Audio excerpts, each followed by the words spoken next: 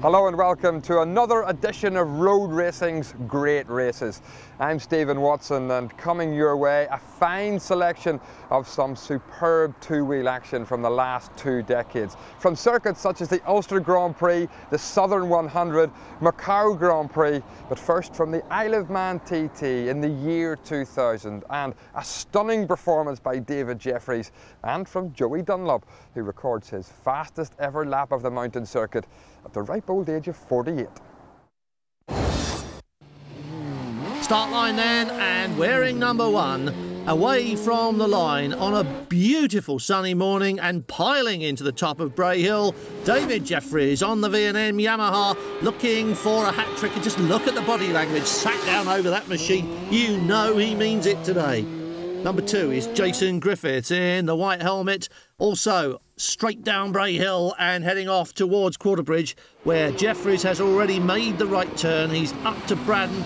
He is starting to feel those tyres come up to temperature, and the bike is ready to go. 3, Adrian Archibald, there he goes. Is it his day today? P2 means business, doesn't talk about it a lot, but there you are. Looking at the back end of Blair Deggerholm as Adrian Archibald comes up out of Bray Hill over Aggo's Leap. 5 off the line, Ian Locker.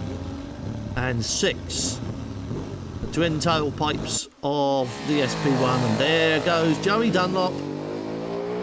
Honest and steady off the line. Locker already up over Aggo's Leap. Watch that front wheel leave the ground, just nods it back down. Here comes your man through the bottom of Bray. He was really piling it on lap 1 in the Formula 1. What's it going to be like today? Off the line comes Blair Deggerholm. New Zealand rider on the Kawasaki. This is what it looks like to a rider through the traffic lights at St Ninians. And this is where you go over the edge, down into Bray Hill. Bottoms out there, takes your breath away. Front wheel comes off the ground over Aggo's Leap. Watch it come off again now.